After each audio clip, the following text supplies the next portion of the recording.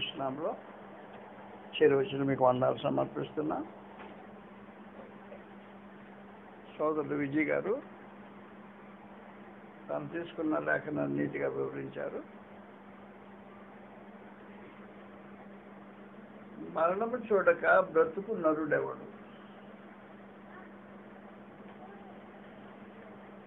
వాస్తవానికి ఎదురు చూసిన జవాబు ఏంటంటే, దేహంలో మరణం చూడని వాడు ఎవడుండడు అనేది జవాబు. కానీ వాస్తవ సమాచారం ఏమంటే, నరుడికి మరణం లేదు. నరుడికి మరణం లేదు అని నేను అన్నప్పుడు, నరుడు అని దేవుని స్వరూపంలో చేయబడిన వాడికి మరణం లేదు. నరుడు నివసించే దేహానికి మరణం ఉంది. కాదు, గతంలో మీకు తెలియజేసినట్టుగా దేవుడు ఏం చేశాడంటే, నరుడు అనే ఒక వ్యక్తిని తన స్వరూపంలో చేసి, ఆ చేసిన నరురూపుని ఒక దేహంలో పెట్టాడు. దేహంలో ఉంటేనే నరుడు భూమి మీద ఉండడానికి అవకాశం ఉంది. నరుడు ఏ స్థితిలోనైనా చావులేని వాడే. ఏ స్థితిలోనైనా చావులేని వాడే. చావు అనేది నరు దేహానికి సంబంధించినటువంటి కరెక్ట్ వాస్తవమైన సమాచారం. గ్రంథంలో మనకు తెలియజేసినట్టుగా 2 కొరింథీ 4:16 నుండి, కావున మేము అధైర్యపడము, మా బాహ్య పురుషుడు కృషించుచున్నాను అని మాట్లాడాడు. కాబట్టి నరుడు అంటే బాహ్య పురుషుడు కాడు. బాహ్య పురుషుడు నరుడు కాడు. నరుడు అనేవాడు దేవుని స్వరూపంలో చేయబడిన వాడు, అదృశ్యమైన వాడు, శాశ్వతమైన వాడు, చావులేని వాడు, అంతరంగంలో ఉంటాడు. ఆంతర్య పురుషుడు. ఆంతర్య పురుషుడికి చావు లేదు. నరుడికి చావు ఉంటే దివనేది. చావు ఉంటే దివనే. పరమాత్మ దేవుడు ఏం చేశాడంటే, నరుని చావకుండా ఉండటానికి చేశాడు. చావకుండా ఉండటానికి చేశాడు. నీకు చావు లేదు. స్థితి మార్పు ఉంటుంది. అంతవరకే. ఏ స్థితి మార్పు ఉంటుంది అంటే, దేహంలో నివసించే స్థితిలో నుండి దేహాన్ని విడిచే స్థితికి మాత్రమే మార్పు చెందుతావు తప్ప నువ్వు చనిపోయే పరిస్థితి ఉండదు. అందువల్ల ఏమన్నాడంటే గ్రంథంలో, కావున మేము అధైర్యపడము, మా బాహ్య పురుషుడు కృషించుచున్నాను, మా ఆంతర్య పురుషుడు దినదినం నూతనపరచబడుతున్నాడు. మేము దృశ్యమైన వాటిని చూడక దృశ్యమైన వాటినే నిదానికి చూస్తున్నాము కనుక క్షణమాత్రముండు ఈ చులకని శ్రమ అంతకంతగా మహిమాభావం కలుగు చేసినది. ఏమి అనగా, దృశ్యమైనవి అనిత్యములు, అదృశ్యమైనవి నిత్యములు. నువ్వు అదృశ్యమైన వాడివి. దేవుని స్వరూపం. దేవుని స్వరూపం ఎలాగ అదృశ్యమైందో నీవు అలాగ అదృశ్యమైన వాడివే. నరుడు అదృశ్యమైన వాడు. ఆ రూపంలో కీర్తన గ్రంథం మాట్లాడలా. కీర్తన గ్రంథం మాట్లాడిన సమాచారం బాహ్య పురుషుని గురించి మాట్లాడిన సంగతి. నరుడి యొక్క వ్యక్తిత్వాన్ని గురించి మాట్లాడకుండా, మరణం చూడకుండా బ్రతుకు నరుడు ఎవడని మాట్లాడినప్పుడు ఎంతవరకు మాట్లాడిందంటే, బాహ్య పురుషుని గురించి మాట్లాడింది కీర్తన గ్రంథంలో. అది జరిగింది కాదు. అందువల్ల కీర్తన గ్రంథం దాటి కొత్త నిబంధన బయటపరిచిన విశేషమైన సమాచారం ఏమంటే, బాహ్య పురుషుడు కృషించిపోతాడు, ఆంతర్య పురుషుడు నరుడు దేవుని స్వరూపంలో చేయబడిన వాడు దినదినం నూతనపరచబడుతుంటాడు. కీర్తన గ్రంథం 92వ కీర్తనలో 12వ వచనం రాబడి చదువుతాం. కీర్తనలు 92 12వ వచనం నుండి నీతిమంతులు ఖర్జూర వృక్షం వలె మొవ్వెదురు, లెబనోను మీద దేవదారు వృక్షం వలె ఎదుగుదురు. యెహోవా మందిరములో నాటబడిన వారు మన దేవుని ఆవరణలో వర్ధిల్లుదురు. నాకు ఆశ్రయం దొరకమైన యెహోవా యథార్థవంతుడు నీవు, ఆయన యందు ఏ చెడుతనము లేదనియు ప్రసిద్ధి చేయుటకై ముసలితనమందు ఇంకా చిగురు పెట్టుదురు. చెప్పేసి సమాచారం ఇది ఆంతర్య పురుషుల సమాచారం. నరుడు ఆంతర్య పురుషుడు కృషించేవాడు కాదు, నశించేవాడు కాదు, ఉనికిలో నుంచి తిరిగిపోయేవాడు కాదు. నరునికి స్థితి మార్పులు ఉంటాయి, చావు ఉండదు. స్థితి మార్పు అంటే ముందు మనం మాట్లాడుకున్నాం. మొదటి స్థితి దేహంలో జీవించే స్థితి. దీని పేరు దేవుని గ్రంథం ఏం చెప్పిందంటే భూనివాస కాలం అంది. భూనివాస కాలం అంది. కాబట్టి మొదటి దినవృత్తాంతములు 29వ అధ్యాయం 15వ వచనంలో నరుని యొక్క భూనివాస కాలంను గురించి మాట్లాడింది. నరుని యొక్క భూనివాస కాలము నీడంత స్థిరంగా ఉండేవాడు అవడేడు అని సమాచారం. భూనివాస కాలము స్థిరమైంది కాదు. కాబట్టి మాట్లాడుతుంది నరుడు గురించి, భూనివాస కాలాన్ని గురించి. భూనివాస కాలానికి సంబంధించి నరుడు స్థిరంగా ఉండేవాడు కాదు. అయితే నరుడు చస్తాడా? చావుడు. భూనివాస కాలాన్ని మార్చుకుంటాడు. భూనివాస కాలం నుండి మార్పు చెందుతుంటాడు. భూనివాస కాలం కాకుండా వేరే స్థితిలో జీవించడానికి వెళ్ళిపోతాడు. ఆది కాండం 25వ అధ్యాయం చదివిన ఇప్పుడు ఇంతకు ముందుగా సహోదరు చదివినిపించారు. మనం 7-8 వచ్చాం, మళ్ళీ తిరిగి చదువుతాం. ఆది కాండము 25వ అధ్యాయం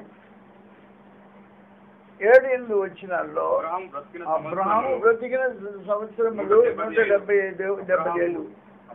అబ్రహాము నిన్ను వృద్ధాప్యమునకు వచ్చిన వాడై మంచి ప్రాణం విడిచేది సమాచారం. ప్రాణం విడిచంటే భూనివాస కాలమును విడిచి సమాచారం.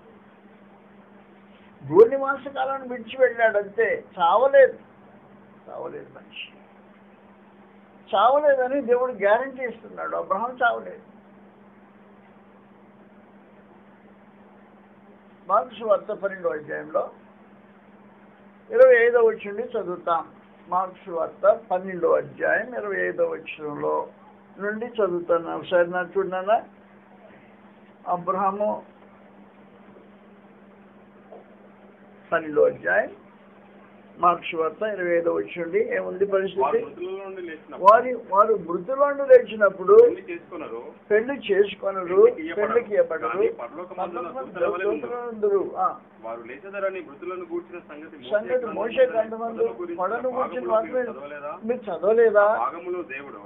నేను అబ్రహాము దేవుడును, ఇస్సాకు దేవుడును, యాకోబు దేవుడు. ఎక్కడున్నారు నాకు అబ్రహాం, ఇస్సాకు, యాకోబులు? ఆయన సజీవుల దేవుడు కానీ దేవుడు కాదు. అంటే అబ్రహాం మృతి పొందలేదా? భూనివాస కాలాన్ని విడిచాడు, అంతవరకు మృతి పొందలేదు. కాబట్టి భూనివాస కాలాన్ని విడిచిన వాడు కాలం పరిస్థితి మారిపోయింది. అబ్రహాము మృతి పొందాడు అంటే భూనివాస కాలాన్ని విడిచిపెట్టాడు అన్నమాట. దేహాన్ని విడిచిపెట్టాడు అన్నమాట. దేహాన్ని విడిచిపెట్టాడు కానీ మనిషి చావలేదు.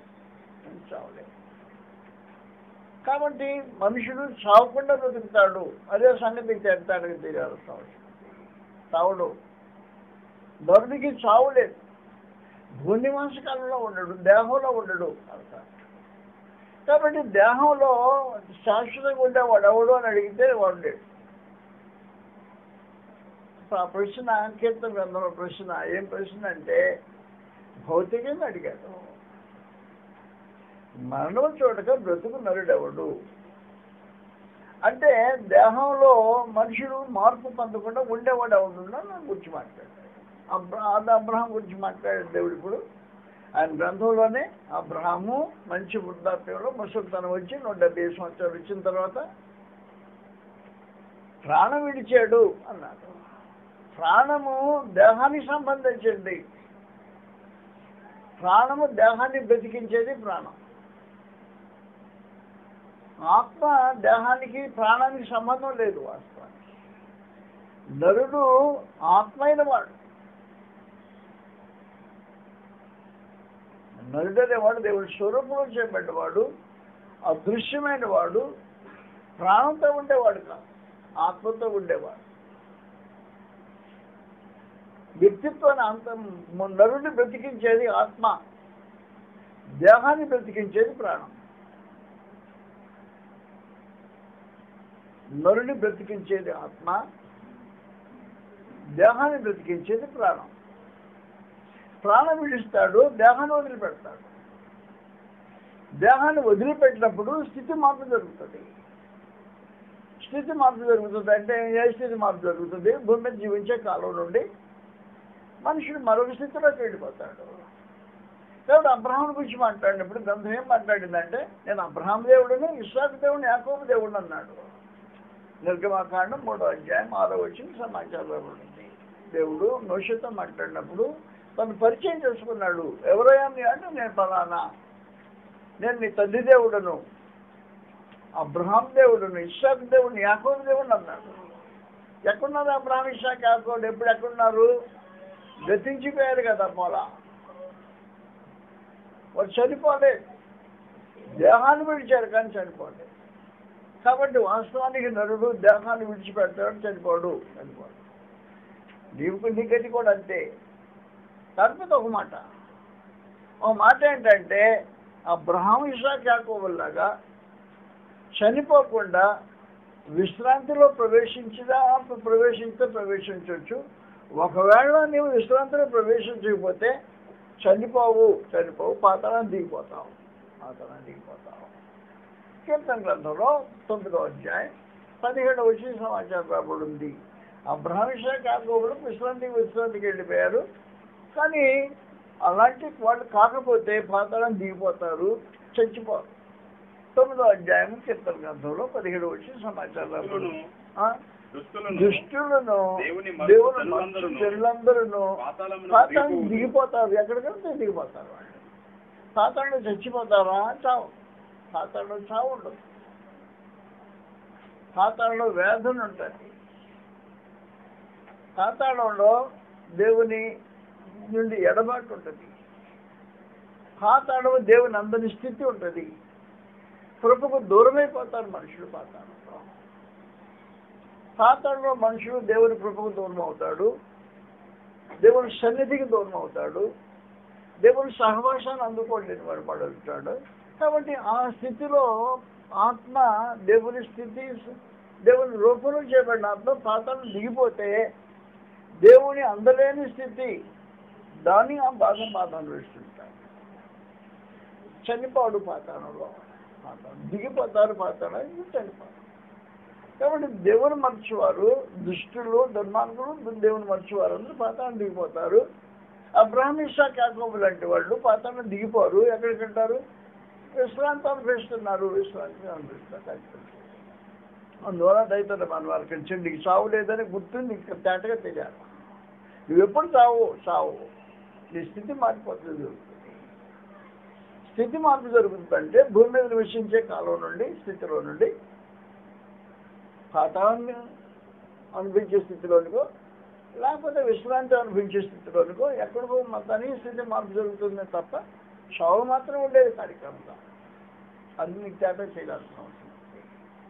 కీర్తన గ్రంథం స్టేట్మెంటు భౌతికమైన దేహాన్ని గురించి మాట్లాడిన స్టేట్మెంట్, ఆత్మ సంబంధంగా లోతైన అనుభవంతో మాట్లాడిన స్టేట్మెంట్ కాదు. పరిస్థితి అది.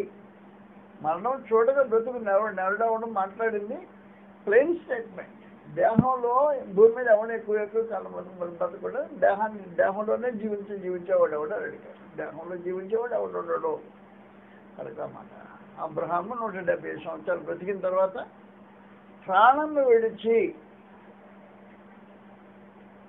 ఆత్మను పోగొట్టుకొని కాదు, ప్రాణము విడిచి ప్రాణము దేహానికి సంబంధించింది, ప్రాణం వచ్చి దేహానికి సంబంధించింది, ప్రాణం రక్తానికి సంబంధించింది. ప్రాణం మనం చదువుకున్నాం లేవియకాండం 17వ అధ్యాయం 10వ వచనంలో గ్రంథం ఇలా మాట్లాడింది, ప్రాణము రక్తంలో ఉంటుంది, దాన్ని విడిచిపెడతాడు మనుషుడు విడిచిపెట్టాడు కాబట్టి బాహ్య పురుషుడికి వెళ్ళిపోతాడు, బాహ్య పురుషుడికి సంబంధించి అనుభవం అనిపిస్తాడు, బాహ్య పురుషుడు లేకుండా ఉంటాడు మనిషి, అంతేగాని మనుషుడు చనిపోడు. వాస్తవానికి ఒకవేళ దుర్మార్గుడు చనిపోతే ఎంత అదృష్టమో, ఎంత అదృష్టం అంటే అర్థం ఏంటంటే ఈ లోకంలో తను అనుకున్నదంతా ఈ విచ్చలవిడిగా చేసి ఇష్టం కోరికలు జన్మించుకుని దుర్మార్గం ప్రవర్తించి తన ఇష్టం చల్లామాట చేసుకొని ఏం జరిగిందో జరిగించి ఇష్టం జరిగిన వాడు చచ్చిపోతే శిక్ష ఎప్పుడు అనుభవిస్తాడు, చచ్చిపోతే వాడు శిక్ష ఎప్పుడు అనుభవిస్తాడు, వాడు చేసిన పనులకు ప్రతీకారం ఎప్పుడు అనుభవిస్తాడు. చచ్చే ప్రసక్తి ఉండదు దేవుడికి. దేహాన్ని విడిస్తావు, ప్రాణాన్ని విడిచిపెట్టావు. దేహము ప్రాణాన్ని విడిచిపెట్టు మాత్రమే తప్ప మనుషుడు చావు అనేది జరిగే కార్యక్రమం కాదు. కారణం ఏమంటే దేవుడు దుష్టులను దేవుని మంచివారు పాతాళం దిగిపోతారు.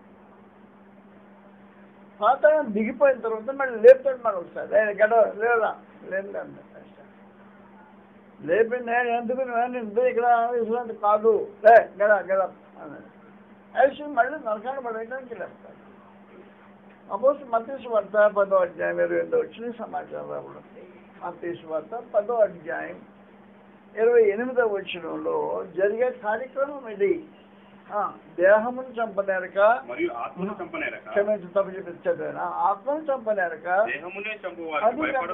ఆత్మను చంపనేరలు ఎవడు నన్ను చంపడానికి కుదరదు, ఆత్మను చంపేదానికి ఎవడి వల్ల కుదరదు. ఒక వ్యక్తిని పొట్టెట్టి నీకు ఇష్టం వచ్చినన్ని పోట్లు పొడిచి చేసినా ఆత్మను చంపలేదు. ఆత్మకి తగలదు నీ కత్తిపోటు.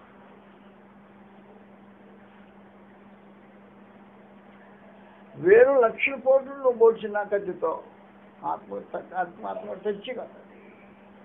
ఆత్మను చంపలేక దేహమునే చంపని భయపడకండి. ఆత్మను దేహమును కూడా నరకంలో నశింపజేయమని కానీ భయపడండి. నీకు ఒక ఆత్మ ఉంది, దానికి సాగు లేదు. నీవు వ్యక్తి ఆత్మ అనే వ్యక్తివి, నీ ఆత్మ అనే వ్యక్తి, నీ వ్యక్తిని దేవుడు నేను వ్యక్తిగా ఏర్పాటు చేసి దేహం అనే ఒక అమరికలో ఈ మంటి ఘటంలో పెట్టాడు. ఈ మంటి ఘటంలో మహిమైశ్వర్యం ఉంది.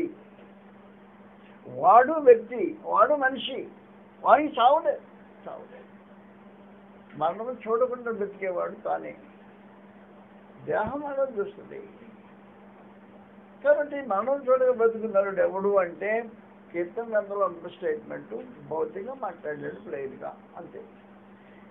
ఆత్మసంబంధం అనుభవాలతో మాట్లాడిన కార్యక్రమం సమాచారం కాదది. మరణం చూడక బ్రతుకున్నాడు ఎవడంటే భూమి మీద శరీరంలో శాశ్వతంగా ఉండేవాడు ఎవడు అని అడిగాడు అంతే సమాచారం. భూమి మీద శరీరంలో శాశ్వతంగా ఉండేవాడు ఎవడే వాస్తవం అన్నమాట. కానీ వాస్తవానికి నరునికి చావు లేదు అనే సంగతి నీకు తెలియాలి. నీకు చావు లేదు అనే సంగతి నీకు తెలియాలి. నువ్వు ఎప్పుడు చావు స్థితి మార్పు జరుగుతుంది. కాబట్టి నీవు ఈ స్థితి మార్పు జరిగే ప్రత్యేకంలో ఏం జరుగుతుందంటే భూమి మీద దేహంలో జీవించే కాలంలో నేను దాని సంగతి చెప్పాను ముందుగానే, మా భూనివాస కాలము అన్నాడు దాన్ని. దాని పేరు భూనివాస కాలం. వారు భూనివాసంలో వెళ్తారు. అయితే ఒక మాట, కృష్ణ ప్రభువులో ఒక అద్భుతమైన అనుభూతి ఉంది. అనుభూతి ఏంటంటే మొదటి నుండి భూమి ప్రారంభించిన కాడ నుండి మానవ జాతి భూమి మీద మొట్టమొదటి మానవుడు అడుగుపెట్టిన కాడ నుండి దేవుడు ఒక బుక్ ఓపెన్ చేశాడు. అప్పుడే ఒక బుక్ ఓపెన్ చేశాడు. ఓపెన్ చేసిన బుక్లో ఏముంటుందంటే పేర్లు రాయటం మొదలెట్టాడు. అక్కడి నుంచి ఆదాము జన్మించిన కాడ నుండి ఈ లోకం అంతమయ్యే మానవ జాతి అంతమయ్యే రోజు వరకు పేర్లు ఉండడానికి ఒక బుక్ ఏర్పాటు చేసి పెట్టాడు. ఆ బుక్కులో పేరుంటే భూనివాసి కాదు అన్నట్టు. ప్రకటన గ్రంథం 13వ అధ్యాయంలో 8వ వచ్చి సమాచారం. గ్రంథం ఏర్పాటు చేయబడిన పరిస్థితి 13వ అధ్యాయము 8వ వచ్చిన గ్రంథం ఇలాగంటుంది. భూనివాసులందరూ ఎవరు వీళ్ళు? భూనివాసులు. ఎవరు భూనివాసులు అంటే జగదుత్పత్తి మొదలుకొని వధింపబడిన గొర్రె పిల్ల యొక్క జీవ గ్రంథంలో ఎవరి పేరు రాయబడి వాడు భూనివాసులు. మీ భూనివాస కాలం మీరు అందిస్తారు కరెక్ట్. వాళ్ళు భూనివాసులు. నేను భూనివాసిని కాదు. వీళ్ళు ఎంతమంది భూనివాసులు కావునో కాదో నాకు తెలియదు. నా మట్టుకు నేను భూనివాసుని కాదు. కారణం ఏమంటే భూనివాసులు ఎవరు అంటే జగదుత్పత్తి మొదలుకొని వధింపబడిన గొర్రెపిల్ల యొక్క జీవ గ్రంథంలో ఎవరి పేరు రాయబడలేదో వాడు భూనివాసుడు. ఒకవేళ నీ పేరు జీవ గ్రంథం రాయబడింది అనుకో, నీవు భూనివాసివా? కాదు, భూనివాసివా కాదు. నిన్నేమన్నాడు మరి? నేనేమన్నాడంటే ఆ ప్రకటన గ్రంథం 12వ అధ్యాయం 12వ వచ్చింది సమాచారం. నేనేమని పిలిచాడు అంటే అందుచేత పరలోకమా అది సంగతి పరలోక నివాసులు అని పిలిచాడు. భూనివాసులు కాదు అన్నాడు. మీరు పరలోక నివాసులు అన్నాడు. పరలోక నివాసులు భూమి మీద నివాసం చేస్తారు. భూమి మీద నివసించడానికి పరలోక వాసి భూనివాసం చేయడానికి ప్రభానికి దిగొచ్చాడు. పరలోకపు వాసి భూమి మీదకి దిగొచ్చాడు. పరలోకపు వాసి భూమి మీద నివాసం చేశాడు. భూనివాసి కంటే జీవితం జీవించాలా. కాబట్టి వాస్తవానికి యోహాను సువార్త 15వ అధ్యాయం 16వ వచనం రాబడి చదువుతాం. యోహాను సువార్త 15వ అధ్యాయం 16. మీరు నన్ను ఏర్పరచుకోలేదు, మీరు నా పేరట తండ్రిని ఏమి అడుగుతారో అది ఆయన మీకు అనుగ్రహించినట్టు మీరు వెళ్ళి పరిశీలించకును మీ ఫలము ఇచ్చేటకును నెరపరచుకుని నియమించండి. మీరు ఒకరినొకరు ప్రేమింపవాలని ఈ సంగతులను మీకు ఆజ్ఞాపించున్నాను. లోకం మిమ్మల్ని ద్వేషించిన ఎడలా మీకంటే ముందుగా నన్ను కూడా ద్వేషించింది. ఎందుకంటే లోక సంబంధించి కాదు, పరలోకం అంటే భూమి మీదకి వస్తేనే లోకం నన్ను ద్వేషించింది అన్నది. ఏం కాదంటే ఎందుకంటే నేను లోక సంబంధించి కాదు, అందుకని ద్వేషించింది. లోకం అంటే నేనంటే లోకానికి గిట్టుబాటు కాదు. ప్రపంచ గురించి మాట్లాడుతున్నాను. నేను లోక సంబంధిని కాదు కాబట్టి లోకంలో జీవిస్తుంటే లోకం నన్ను ద్వేషించింది. నేను పరలోకపు వాసిని భూమి మీద నివసించడానికి వచ్చాను. కాబట్టి పరలోకపు వాసి భూమి మీద నివసించడానికి వస్తే భూమి ఏం చేసిందంటే ద్వేషించింది. మాతో కలిసి ఏకీపించడు, మాతో కలిసి తిరగడు, మాతో కలిసి కార్యక్రమాలు పంచుకోండి. మాతో కలిసి ఏకీపించకపోతే ద్వేషించే కార్యక్రమం ఉంటుంది భూమికి సమాచారం. దాంట్లో నాగరికత అలాంటిది. 1 పేతురు 2వ అధ్యాయంలో దాని నాగరికత ఎలాంటిది. 2వ అధ్యాయం 4వ వచ్చిన భూమి యొక్క నాగరికత. మనుషుల చేత తప్పు చెప్పాను. 4వ అధ్యాయం 2వ వచ్చిన ఆయన తప్పు చెప్పాను. 4వ అధ్యాయం 2వ వచ్చిన శరీర విషయంలో శ్రమపడిన వాడు శరీరమందు జీవించు మిగిలిన కాలము ఇక మీదట మనుజాలను నడుచుకొనక దేవుని ఇష్టానుసారముగానే నడుచుకున్నట్లు పాపంతో ఏం జోరు లేకుండా ఉంటాడు అన్నాడా.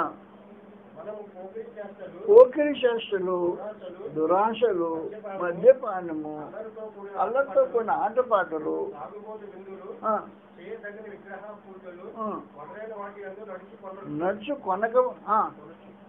నడుచుకొనొచ్చు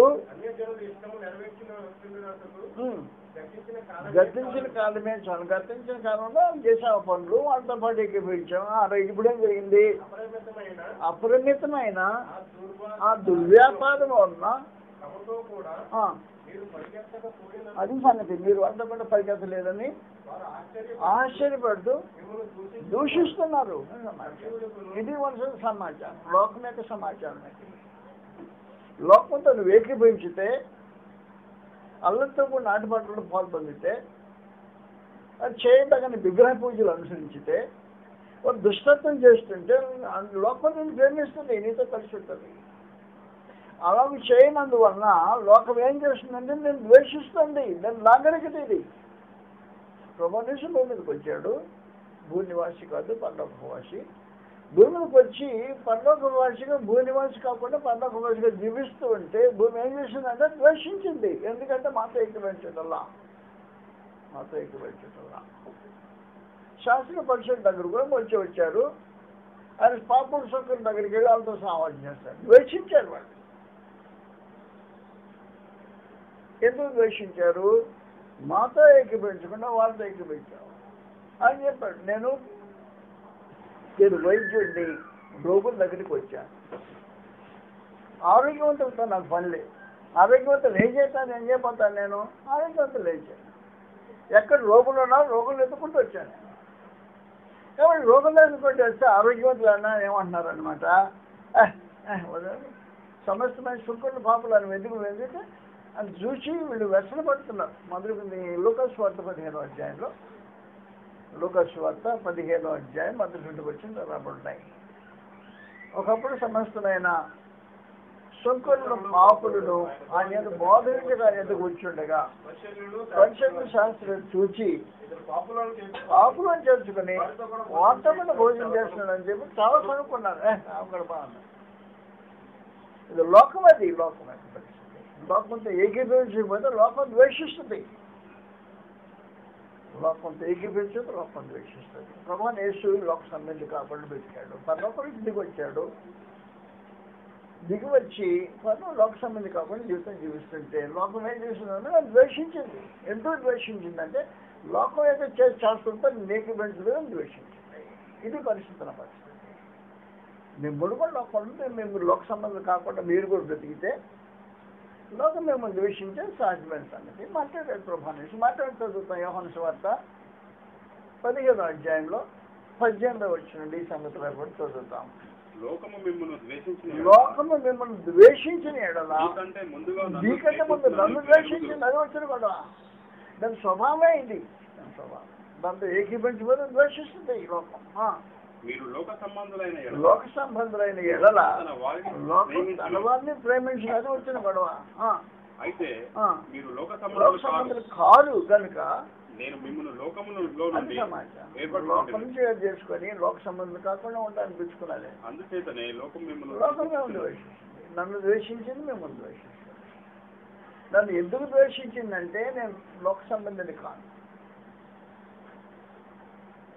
వారి చేష్టల్లో వారి చెడుతనంలో నేను ఏకీభవించకుండా ద్వేషించింది. నేనేం చేశాను అంటే మీరు కూడా లోక సంబంధాలు కాదు. గొర్రెపిల్ల జీవనంలో పేరు రాశాను. గొర్రెపిల్ల జీవనంలో పేరు రాయబడిన వారు ఎవరు అన్నమాట లోక సంబంధాలు కాదు.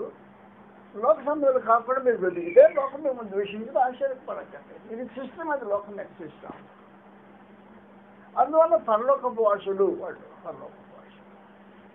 భూమి మీద జీవించినా పరలోకపు వాసులుగా జీవిస్తారు. గొర్రెపిల్ల జీవ గ్రంథంలో ఎవరి పేరు రాయబడి ఉంటుందో వారు పరలోకపు వాసులుగా బ్రతకడానికి పిలువబడిన వారు, ఏర్పాటు చేయబడిన వారు. అందువల్ల భూ సంబంధిగా బ్రతకడానికి ఉద్దేశించబడిన వ్యక్తి కావు వాస్తవానికి. కాబట్టి పరలోక సంబంధి కనుక పరలోకం ప్రత్యేకంగా ఏర్పాటు చేసింది. ఏం ఏర్పాటు చేసిందంటే పౌరత్వం ఇచ్చింది. పరలోక పౌరత్వం ఇచ్చింది. ఫిలిప్పీలకు రాసిన పత్రిక 3వ అధ్యాయంలో 20వ వచ్చిన సమాచారం రాబడింది. ఫిలిప్పీలకు రాసిన పత్రిక 3వ అధ్యాయం 20వ వచనంలో ఏమన్నా మన పౌరస్థితి పరలోకంలో ఉన్నది సమాచారం. అక్కడి నుండి ప్రభానేసి వస్తాడు, మనం తీసుకెళ్ళిపోతాడు. ఇది పరిస్థితి. మనం లోక సంబంధులు కాకుండా బ్రతకడం అనే కార్యక్రమం. కాబట్టి పరలోక సంబంధులు కాదు బ్రతికితే ఏం జరుగుద్దంటే పరలోక పౌరస్థితి కలిగి భూ సంబంధులు కాకుండా జీవితం కొనసాగిస్తుంటే జరిగే కార్యక్రమం ఏమంటే పరలోకం నుంచి మెసేజ్ ఇచ్చేసింది. 14వ అధ్యాయం 13వ వచ్చిన సమాచారం. ప్రకటన 14వ అధ్యాయం 13వ వచ్చిన సమాచారం మెసేజ్ పరలోకం నుంచి వచ్చేసింది. అంతటి ఇప్పటి నుండి ప్రభునందు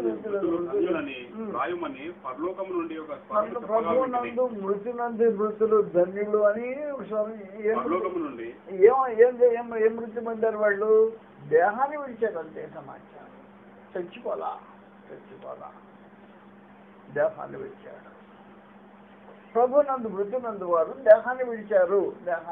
ఈ స్థితిలో నుంచి వేరే స్థితికి మార్చబడ్డారు. కాబట్టి నేను వారి గురించి మాట్లాడిందంటే మొదటి దశలోనిక 4వ అధ్యాయం 14వ వచనం 13వ వచనం చదువుతా కిందకి. మొదటి దశలోనిక 4వ అధ్యాయం 13వ వచనంలో, సహోదరులారా, నిరీక్షణ లేని ఇతరుల మీరు దుఃఖపడుకున్నట్టు వారిని గూర్చి ఏం చేస్తున్నారు? వాళ్ళు నిద్రిస్తున్నారు. చచ్చిపోయారా? చావలా. స్థితి మారింది. భూమి మీద జీవించే స్థితిలో నుండి దేహంలో ఉండే స్థితిలో నుంచి స్థితి మారితే నిద్రిస్తున్నారు అని సమాచారం.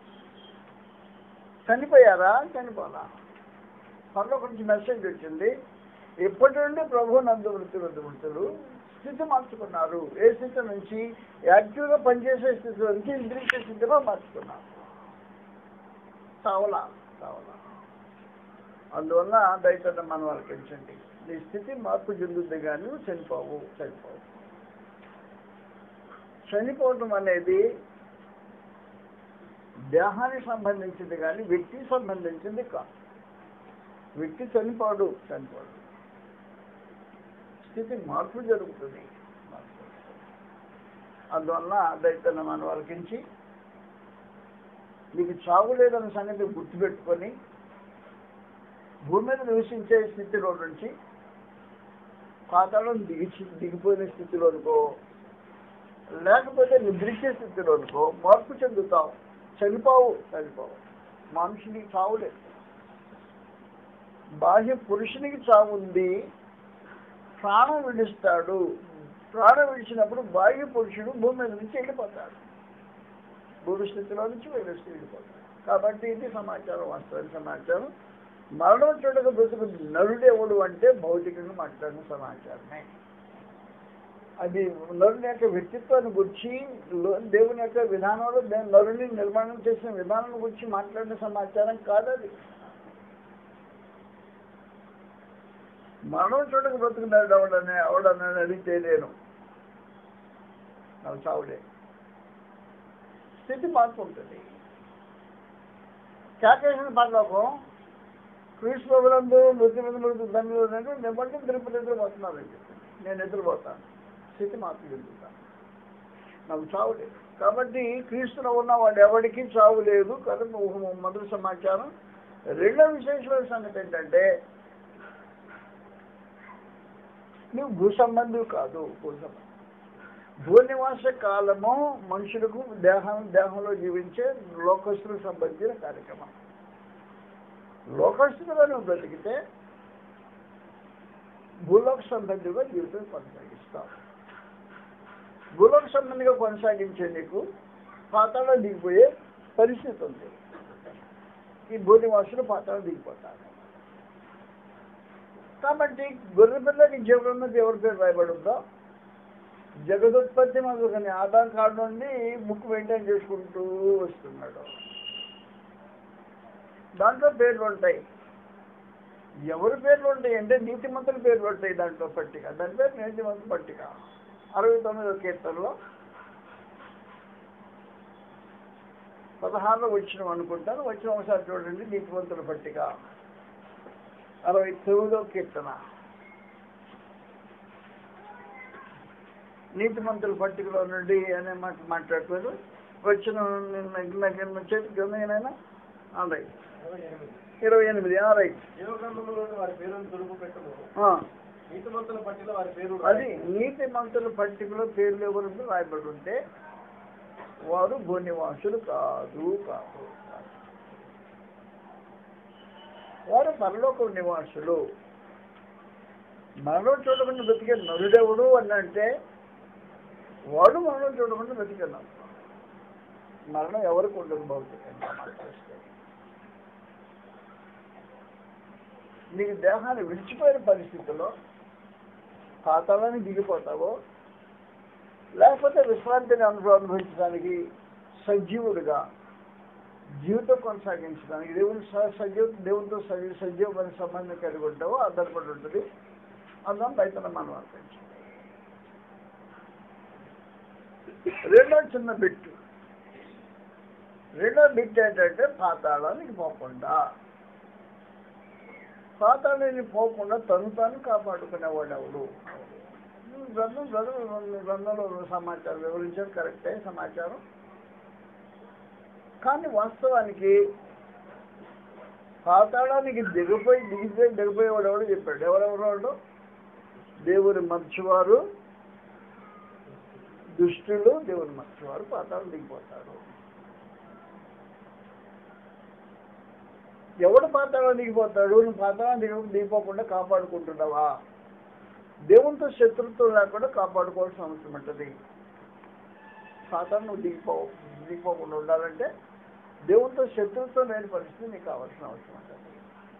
కొలస్సీలకు రాసిన పత్రికలో 1వ అధ్యాయం 20వ వచనం సమాచారం రాబడిని మేము చదువుతాం.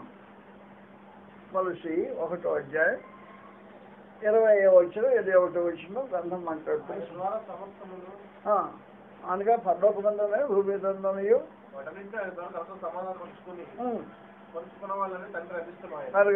కరెక్ట్. దేవునికి దూరస్తులను దేవునికి దూరస్తులు మనుషులు విరోధభావం కలిగిన పాతాళం దిగిపోతారు. పాతాళానికి పోకుండా తప్పించుకునే వాడు ఎవడు అంటే దేవునికి దూరస్తులు కాకుండా మనుషులో విరోధభావం లేని వాడు అయి ఉండాలి. మనుషుల విరోధభావం ఎవరికి ఉంటుంది? దేవునికి విరోధమైన విరోధభావం ఎవరికి ఉంటుంది అంటే దుష్క్రియలు చేస్తే దేవునికి విరోధంగా విరోధభావం కలిగి ఉంటాం. దుష్క్రియలు చేసే ప్రతి మనిషి దేవునికి విరోధభావం కలిగిన వాడై ఉంటాడు. దేవునికి విరోధభావం కలిగిన వాడైన ప్రతివాడు పాతాళానికి దిగిపోతాడు. కాబట్టి నువ్వేం చేయాలంటే దేవునికి విరోధభావం లేని పరిస్థితి నీ మనసులో లేకుండా ఉండాల్సిన అవసరం ఉంది. దేవుని ఎందుకు కావాల్సిన అవసరం ఏంటంటే దేవుని అందు విశ్వాసం ఉంచితే సత్క్రియలు శ్రద్ధగా చేయాలి అనేది కండిషన్.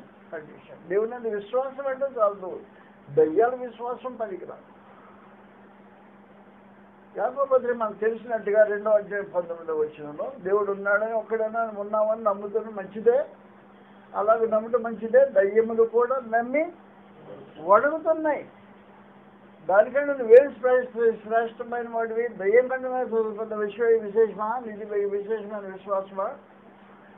దయ్యం కంటే విశేషమైన విశ్వాసం ఎవడుకుంటుందంటే సత్క్రియ చేసేవాడికి దయ్యం కంటే సత్క్రియ దయ్యం చేయలేదు. దయ్యాలు భయపడి వడుగుతాయి. దేవుడు ఉన్నాడు, అమ్మో బాబు పాతాళాన్ని పంపించేస్తాడు. పాతాళాన్ని పంపిస్తాడనే వణుకు దయ్యాలకు ఉంటాయి. అవి పాతాళం దిగిపోతాయి. కాబట్టి పాతాళం దిగిపోకుండా నీకు విశ్వాసం పాతాళం దిగిపోని విశ్వాసం కావాలి అంటే తీతు పత్రిక 3వ అధ్యాయం 8వ వచనం ఇలా రాకూడదు. తీతు పత్రిక 3వ అధ్యాయం 8వ వచనంలో గ్రంథం తెలియజేసే విశేషమైన సమాచారం. ఈ మాట నమ్మదగినది. ఏదనగా దేవుని యందు విశ్వాసం ఉంచేవారు సత్క్రియలు శ్రద్ధగా చేయాలి. నీ పాతాళం పోకుండా ఉండాలంటే మార్గం మాట్లాడాడు. సత్క్రియలను శ్రద్ధగా చేస్తుండాలి. సత్క్రియలు శ్రద్ధగా చేయకుండా పాతాళం తెప్పించుకోవడానికి కలగనవద్దు. కాబట్టి క్రైస్తవ జీవితం, ప్రాక్టికల్ లైఫ్, ఇది ప్రాముఖ్యంగా అవసరమైన సమాచారం. సత్క్రియలు శ్రద్ధగా చేయదు మనసుంచినట్టు సమాచారం తెలియజేశారు. దేవుని యందు విశ్వాసం ఉంచావా? దయ్యాల విశ్వాసం లాంటి విశ్వాసం కాదా? దయ్యాలు వణుకుతాయి, ఏం చేయలేవు.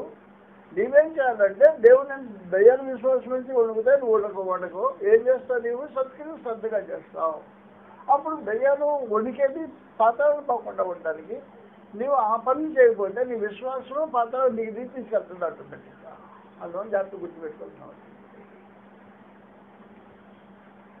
ఇంకో మాట నేను మీతో అంటాం, న్యాయం అనుకుంటున్నా. రెండవ సంగతి ఏంటంటే పాతాళం పోకుండా నేను కాపాడుకోవటం మాత్రమే కాకుండా దేవుడిని మీద పెట్టిన భుజం మీద పెట్టిన భారం అవుతుంది. సామెతల గ్రంథం 23వ అధ్యాయం 13వ వచనంలో నీ బిడ్డల యొక్క భారం వాడు పాతాళానికి పోకుండా చూసే బాధ్యత నీది అన్నాడు. బిడ్డలకు తెలియదు పాపం. చిన్న కాటి నుండి ఏదో వాటికి అలవాటు పడ్డారనుకో, అలవాటు పడిన బిడ్డలు పాతాళానికి వెళ్ళిపోయే అవకాశం దురదృష్ట పరిస్థితి ఉంది. 13వ వచ్చిన సమాచారం రాబడి నీ బాలులను శిక్షించటం మానుకొనకు. మానుకోవడం అంటే అందుకంటే యాక్చువల్గా జరిగించే కార్యక్రమం, ఒకరోజు చేసేది కాదు ఇది. నీ బాలులను శిక్షించటం మానుకొనకును.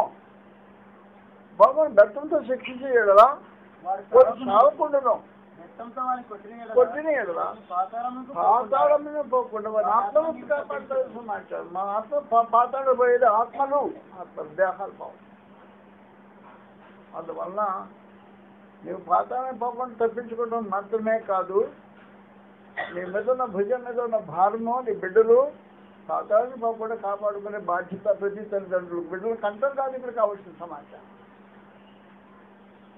బిడ్డలు కలిగి బాధ్యత రహితంగా జీవించే తల్లిదండ్రులు కేవలం శాపగ్రస్తులు.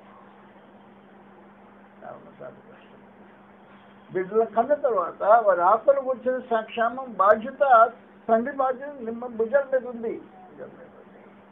ఈ తండ్రి ఏం చేస్తుండాలి అంటే పాతాళాన్ని పోకుండా మన ఆత్మను కాపాడే బాధ్యత కలిగిన వాడు అయితే ఏం చేయాలి? పాతాళం కాకుండా గమనం చెప్పండి, నీ బాలులను శిక్షించడం మానుకొనకు శిక్షించాలి. ఏం చేయాలి? బెత్తంతో కొడతా ఉండాలి. అలాగైతే పాతాళం పోకుండా తప్పిస్తావు. పాతాళం దిగిపోయిన పరిస్థితి. అందువల్ల పాతాళం పోకుండా తను కాపాడుకునేవాడు పరిస్థితికి లేదు బిడ్డకి. కాబట్టి తను కాపాడుకునే స్థితి లేనప్పుడు తండ్రి బాధ్యత వహించి తన బిడ్డ పాతాళాన్ని పోకుండా కాపాడుకునే బాధ్యత వహించిన వాడే జాగ్రత్తగా దేవనిమ్మలో క్రమంలో మర్యాదలో తల్లిదండ్రులు అవసరంగా కలిగిన వాడు అంటాడు. పరిస్థితి ఇది అన్నమాట. అందువల్ల రైతన్న మనవర్తించండి సోదరులు విజయ్ గారు గ్రంథాన్ని అక్షరార్థంగా ఉన్న రూపంలో నీట్గా వివరించాడు. తన దాంట్లో గొడవ లేదు. నేనేం చేసేదంటే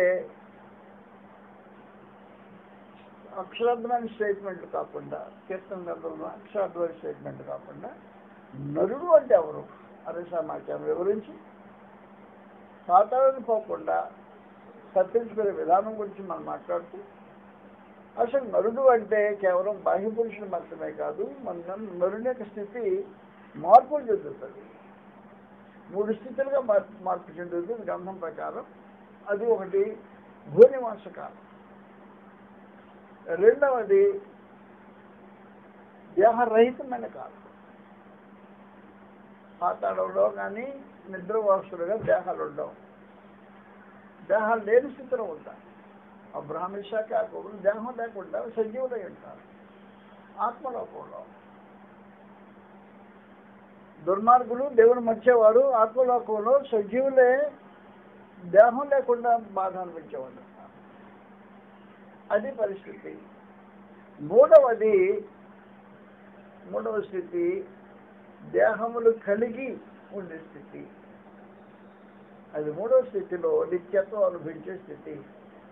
నిత్యత్వం అనుభవించే స్థితిలో దేహంతో మనుషులు నరకంలోనైనా దేహం కలిగి ఉండాలి, పరలోకంలోనైనా దేహం కలిగి ఉండాలి. అది ఈ దేహం కాదు. సర్వదేశ ప్రత్యక్షమైనప్పుడు తన వారిని తన రాజ్య సంబంధులు తన మహిమగల స్వరూపంలో మార్చుకొని తీసుకెళ్ళిపోతాడు. చదివే మాటలు మనం ఒకసారి చదువుతాం.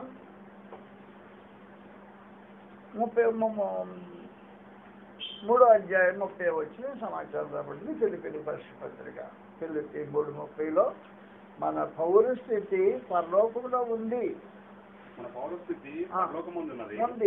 అక్కడ నుండి కనిపెడుతున్నాం.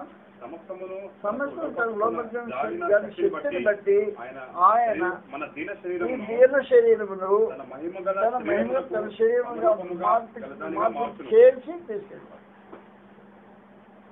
మహిమగల శరీరంగా సంబరంగా తీసుకెళ్ళిపోతాడు. కాబట్టి పరలోకంలో మహిమగల దేహాలతో మనుషులు ఉంటారు. పాతాళంలో నరకం అనుభవించే దేహాలతో మనుషులు నరకం అనుభవిస్తారు. నరకం దేహాలు లేకుండా నరకం అనిపించడానికి అనుభూతి ఉండదు. చదివే మన గ్రంథంలో మత్తయి సువార్త 10వ అధ్యాయం 28వ వచనంలో నరకంలోనే దేహాలు ఉంటాయి, పరలోకంలోనే మహిమ దేహాలు ఉంటాయి. అప్పుడు మూడో స్థితిలో ఈ దేహాలు కాదు, పనికొచ్చే కాదు, అక్కడికి మార్పు చెందే కార్యక్రమాలు చదువుతాం మనం. మత్తయి సువార్త 10వ అధ్యాయం 28వ వచనంలో మరియు ఆత్మను చంపనరక దేహమునే చంపవారికి భయపడకుడు కానీ ఆత్మను దేహమును కూడా నరకము. కాబట్టి నరకంలో దేహం కూడా ఉంటుంది. ఏ దేహము? ఈ దేహం కాదు. ఈ దేహం అయితే నరకం అగ్నిలో అయితే తుత్తూరు కలిపి 2 నిమిషాలు కాలిపోతాం. అక్కడ కాలిపోయే ఛాన్సులు ఉండవు.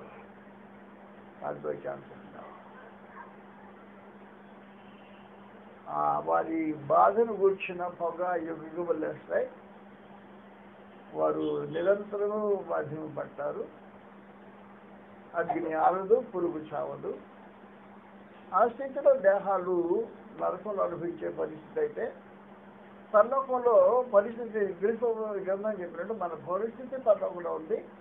అక్కడ నుండి ప్రభువుని యేసు యొక్క ప్రత్యక్షంగా ఎదురు చూస్తున్నాం. సమస్తం తన లోపల శక్తిని బట్టి ఆయన ఈ దేవుని శరీరమును మహిమలో తన శరీరం సమరూపమైనదిగా మార్చి తీసుకొని వెళ్ళిపోతాడు అని సమాచారం గ్రంథం తెలియజేస్తుంది. కాబట్టి మహిమలో స్థితి మార్పు ఒకటి, భూమి మీద దేహంలో బ్రతికేసిన స్థితి. రెండవది దేహం లేకుండా పాతాళంలోనో లేకపోతే విశ్రాంతి స్థానంలో స్థితిలోనో ఉండి స్థితి, చావులేదు మనిషికి. మూడవది నరకంలో దేహాలతో లేక మహిమ దేహాలతో దేవునితో పాటు ఉండే మూడవ స్థితి. కాబట్టి ఈ 3 స్థితులు గ్రంథం మాట్లాడింది. మనం చదువుకున్న గతంలోనే మళ్ళీ ఊరికైనా రిఫరెన్స్ చెప్తే మనకు చదవబోయేది లేదు. భూమి మీద స్థితి ప్రకటన గ్రంథం 5వ అధ్యాయము 9-10 వచనంలో భూమి మీద స్థితి అది నెంబర్ 1. నెంబర్ 2 దేహమును విడిచిన స్థితి ప్రకటన గ్రంథం 20వ అధ్యాయం 4వ వచనం.